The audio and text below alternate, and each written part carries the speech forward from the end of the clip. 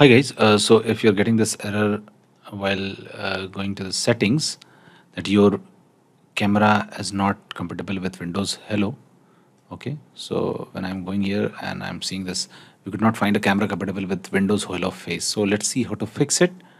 The first method, the very first method is go to this location, see Windows System 32, WinBio plugins and Face Driver, okay, just open File Explorer, okay, and paste this in the address bar, hit enter and go to this location.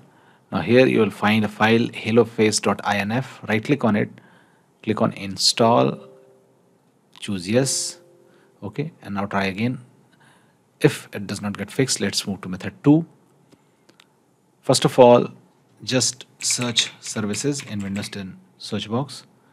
Now click on services search result to open services. Now find Windows biometric service, okay, just locate the service, Windows biometric service, double click on it, and now click on stop to stop the service temporarily. Now leave this window open, and now we have to go to this location, see Windows System 32 Bio database, okay. So what we'll do, we'll go to C folder drive and then Windows and then System 32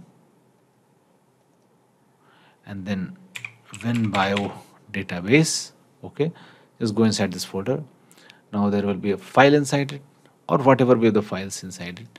Just select all of them, okay, and copy them and paste them anywhere, okay, to take a backup, temporary backup, so that if in case if anything bad happens.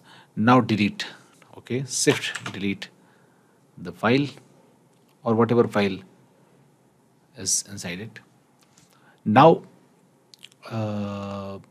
restart your computer and the service will be automatically started, and check again and your problem will be fixed.